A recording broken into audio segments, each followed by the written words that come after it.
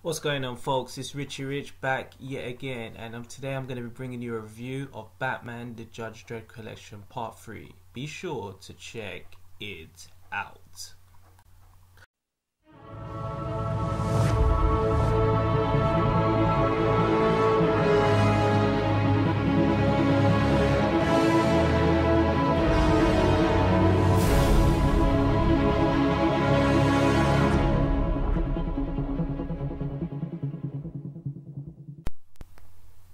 Batman Judge Dredd The Ultimate Riddle. This was the third entry of the Batman Judge Dredd collection, and this was published in 1995. The story was done by John Wagner and Grant Wagner, and the illustration and artwork was done by Carl Critchlow and Dermot Power. Cover artwork was also done by Carl Critchlow. So the story starts out with Batman on the chase on Riddler. Riddler left a clue in area in Gotham City, which the riddle says, "To baited hook with bated breath, our hero rushes to his death, and sweet releases one final jest is granted in his dying breath." Batman actually sees this on chase him. Once Batman is actually in contact with Riddler, he's able to just take him down. But before that happens, both Batman and Riddler get transferred to an alternate dimension. After being transported to another dimension, quite similar to how Batman was transported to Mega City 1 in Judgment on Gotham, he awakes in the cell with Riddler, and just opposite him is none other than Judge Dredd. On the next page, there is a pretty cool shot of Batman and Riddler in their own cell, Judge Dredd in a cell with guessing a prisoner from Mega City 1, and there's several other mutants from different universes who have also been captured and been placed in these prisoner cells.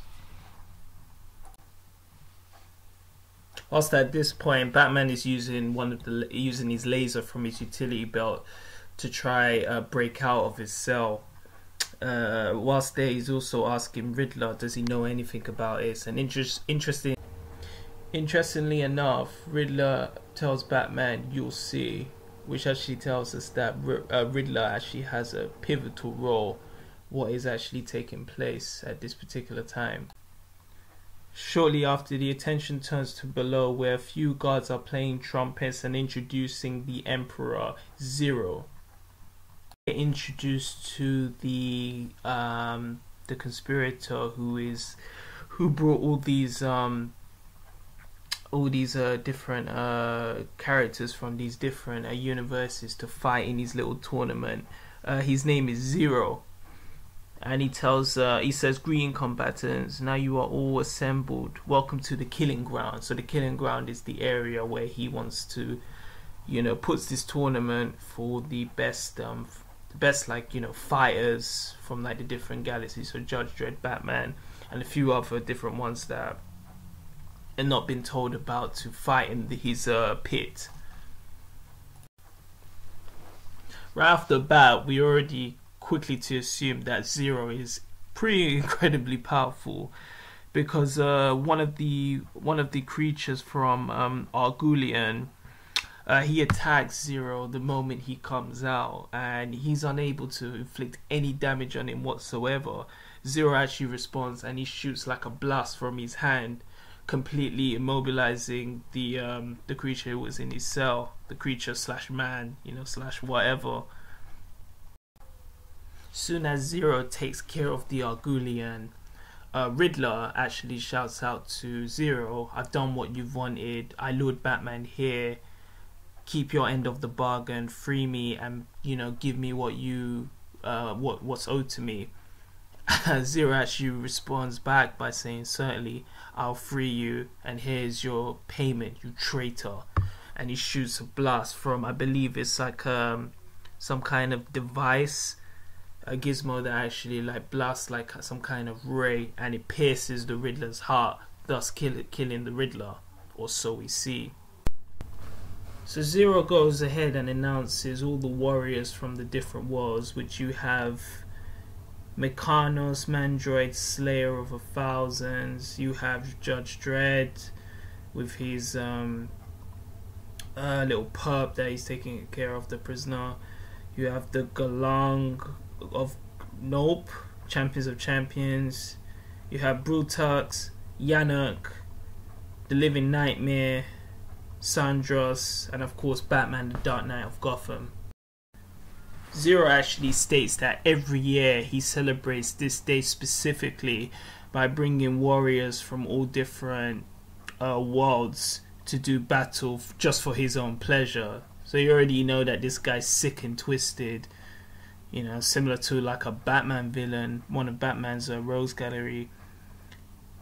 But what he does, he explains that Zero explains that the contests will take the form of a hunt, and 7 of them will be the hunters, the 8th will be the quarry. Basically, which is saying that there'll be a predator chasing the prey, and the first contestants to be chosen are, surprise, surprise, Batman, who is the prey, and Judge Dredd, who is the hunter. And there's a really like a side-by-side cool shot where Batman says, "I kill for no man," and in turn Judge Dredd says, "And I kill for no man's entertainment." After that, Zero uses his rod to transport both Judge Dredd and Batman to another dimension, to a warrior's pit where they can commence their chase, you know. And even Batman's inner force is like kind of confused why Zero uses Riddler to lure him there, then kills him just like an insect, and he fully establishes that Rod and Zero must have it must be a being of incredible immense power. Once in this dimension, Batman is first to encounter the Gulag, who, if you remember, was the one who shot fire at Zero earlier on and was immobilized from one of Zero's rod. Batman's able to fight him and just evade him before Judge Dredd jumps to the scene and shoots him out clean cold with one of his pistols. Soon after, Batman is attacked by the Brutalics. With his sword, he nearly is able to behead Batman. Batman is quickly able to dodge him, uses his batarang and ties him up, enable him to restrain him onto a wall where he cannot attack no one. Judge Dredd arrives at the scene where Batman was fighting the Brutag, and he shoots his knee, which I'm thinking he actually shoots his kneecap off, you know, from the way how the blast looks in the art drawing. Batman gets so enraged that he once again, similar to how he punched him in Judgment on Gotham, punches Judge Dredd. You know, you can probably see one of his tooth like flying out, you know, but he punches him out and he says, "I told you again, I didn't want your help. I do not walk like this." Shortly after Batman is telling off Judge Dredd, the Mechanos Mandroid attacks Judge Dredd and Batman by blowing up a big chunk of the wall where the Brutalks was tied up to. Batman, Judge Dredd, and Judge Dredd's criminal begin to evade, and they're able to like avoid the android's blast. Batman actually stops for a while and Batman takes a look at the riddle that Riddler left while he was chasing him back in Gotham City, and he deduces that like if Zero had that kind of power, he didn't really need Riddler in the first place, or are they in a whole riddle altogether? Judge Dredd believes that Zero's the one who transported us. Zero's the one who transported him and Batman there, so he's the key to getting them both out. So they both agree that they'll work together to locate him. Batman then goes to higher ground and uses binoculars to locate Zero. He tells Judge Dredd that it would be quicker if I go alone. I can find him easier. I can actually get to him easier. And as soon as that persistent android that attacked Batman just a while back ago, he attacks Judge Dredd. It was a hologram. After the hologram disappears, Batman is immediately attacked by the Sarandos, the reptilian creature, kind of looks similar to Killer Croc, and they battle from the top of the building where Zero was, the hologram Zero was, all the way down to the flight, all the way down the stairs. After a battle that sees Batman and the Sarandos fall down a whole flight of stairs from the skyscraper building, Batman is able to grab him with his legs and swing him onto a wall, thus crushing him. And he uses like a spear just to hold him on his neck, like a trident without the middle, and it holds him onto the wall. Meanwhile, Judge Dredd was attacked by the android with the rocket launcher and the bazooka and the Gatling gun. Judge Dredd is able to take him out by using armor-piercing bullets from his pistol, which goes inside the android and destroys him by piercing through his inner core.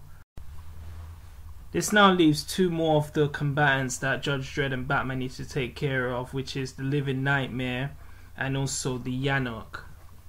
The Yanok bursts to the scene. He quickly captures Judge Dredd in the net and begins to fight Batman. He is just about to shoot Batman before the Living Nightmare intervenes. Batman is able to evade as the Living Nightmare turns his attention to the Yanok and destroys him with his psychic powers, blasting his head, which dismembers his whole body, his head, his legs, all scattered across the battlefield.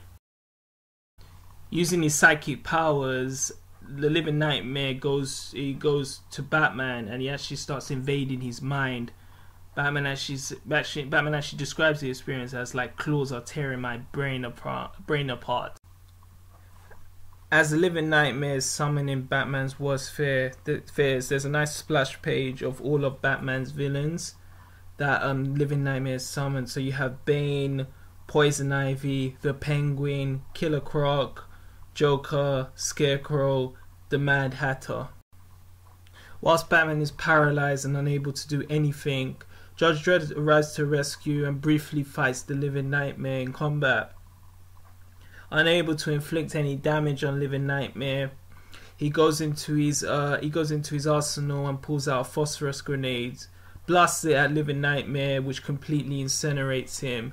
Now thus leaving Batman and Judge Dredd as the only combatants in the tournament that Zero made.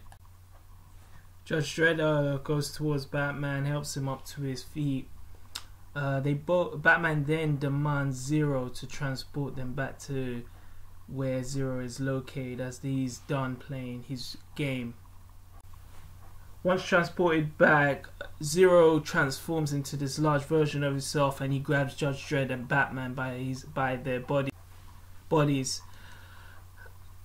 Whilst in internal struggle with Zero, Batman starts to think over the riddle of it again, and he starts to make sense that Riddler wasn't actually talking about him, but about Batman. He was talking about him. Thus, he deduces that Riddler was behind this whole scheme to lure these fighters and, lure Batman and Judge Dredd, transfer them from their dimension just to play this game. So it's just all an illusion.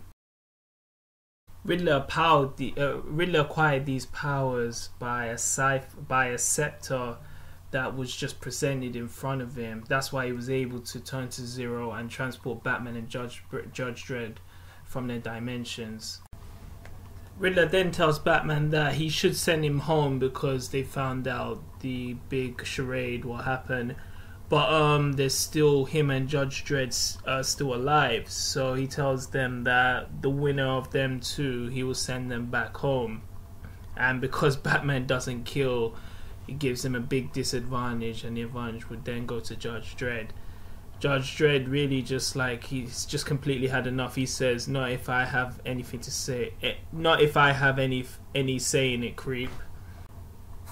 And then he points the gun at him. Whilst Judge Dredd is about to shoot Riddler with the sphere gets in control of Judge Dredd's pistol and manages Judge Dredd to aim it towards Batman's direction. Riddler then gives out the riddle. Here's the last riddle for you. What's got big ears, a cape, and a hole in the middle? And he insists Judge Dredd to pull the trigger. Judge Dredd shoots Batman, being controlled from the Riddler, and he shoots him right in the chest where Batman's yellow emblem symbol is.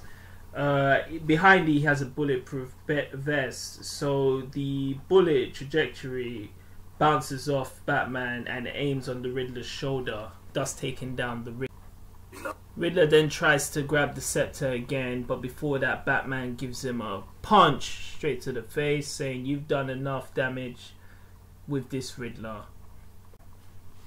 Batman grabs the scepter and tries to figure out how he can transport it back to he can transport him or Judge Dredd back to their dimensions, to either Gotham City or Mega City 1. Judge Dredd begins to argue with Batman, saying that it belongs in Mega City 1. The technicians will have a fine time examining it. And Batman says no, it belongs in Gotham City. You know, can't risk the device falling into like the wrong hands again. He'll take it and he'll destroy it. Batman then tells Judge Dredd, unless you have an issue with that, I'm taking it back to Gotham City and I'll destroy it. Judge Dredd gets right in Batman's face, confronts him, and then he responds, you know, no, have it your way. I'll allow you to go back to Gotham City and destroy the scepter. They both part ways. Batman goes back to Gotham City. Judge Dredd takes that prisoner he was with through the story and takes him back to Mega City 1, and that is the end of Batman Judge Dredd, the Ultimate Riddle. So, my thoughts on the Ultimate Riddle. I believe it's way more stronger than Vendetta in Gotham, but definitely falls short than Judgment on Gotham. It's in between there, and here's why. I feel like the artwork by Critchlow is fantastic. You know, it really captures that kind of like apocalyptic kind of urban disaster like feeling to it, you know, especially when Batman and Judge Dredd get, you know, like when they first get transported to where Zero is, you know, you have that nice splash shot of this kind of like Dungeons and Dragons like cells where Zero actually puts all the combatants in. Then when Batman and Judge Dredd and the pup that Judge Dredd is with throughout the story get transferred to the world where they have to fight all the other combatants, it's a really gritty place. The way it's got like this red sunlight throughout it, you know, as seen on the front cover, you know, and it just feels like a very, very like apocalyptic world, you know, which I thought that was very cool, the way how Critchlow rendered the drawings.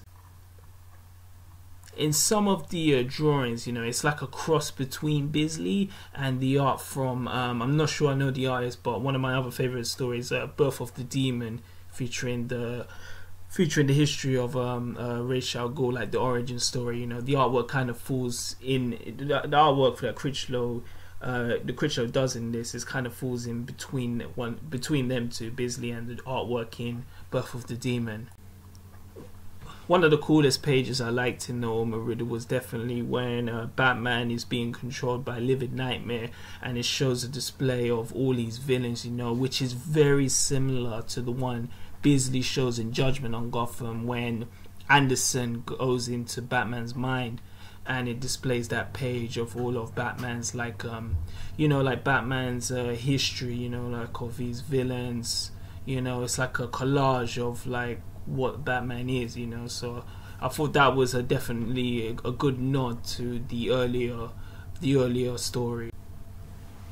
Now artwork aside, story wise, why I think the story is more stronger definitely than Vendetta and Gotham, because in Vendetta and Gotham, when Judge Dredd shows up, he immediately just pulls Batman for nearly the whole, you know, at least 3/4 of the story. You know, so until the end, you don't even know why Judge Dredd and Batman are fighting.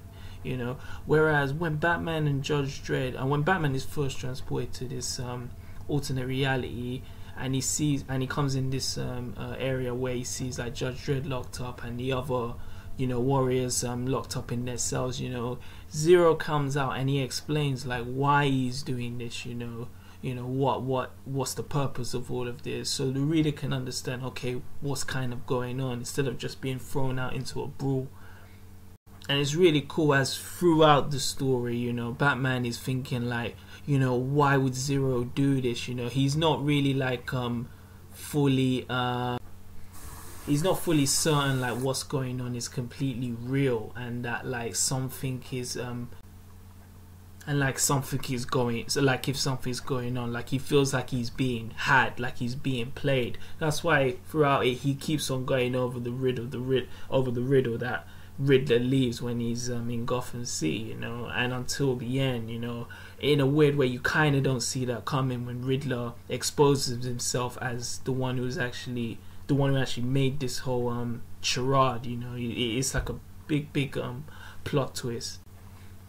Because when Riddler gets killed at the start of the story, right in front of Batman is like lean to believe that Riddler's gone, and from there it's not even Riddler is not even mentioned again, just on the riddle note that Batman has, but he's not seen or heard of until the very end, so it's a really cool way how they made it like a surprise at the end, that Riddler was actually Zero, and he duped Batman, he made the ultimate riddle, and Batman was able to he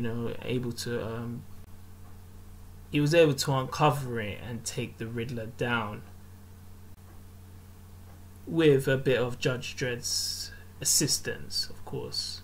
So the only negative with this story is that it's called Batman's Judge Dredd the Ultimate Riddle, but it feels way more of a Batman story than Batman and Judge Dredd, because it's Riddler, it's Batman's villain, Batman's part of Batman's Rogues Gallery. Judge Dredd throughout the story is just is with this he refers to him as a perp who he was just about to arrest in Mega City 1 before they transferred him in, when Riddler transferred into that combatant arena, where they were gonna fight, so the whole time Judge Dredd is just when Batman is like taking out one of the other warriors, Judge Dredd just shows up either to just like help him out, or like when he shoots one of their kneecaps up, he's playing secondary to him throughout the whole story, because it is Batman who uncovers the riddle at the end.